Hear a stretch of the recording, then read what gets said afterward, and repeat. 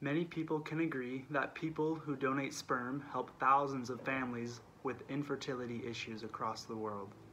Sperm banks require some medical background in order for a person to donate. What they do not require are thorough mental, behavioral, and genealogical background checks to ensure that recipients of the sperm are getting exactly what they need and want.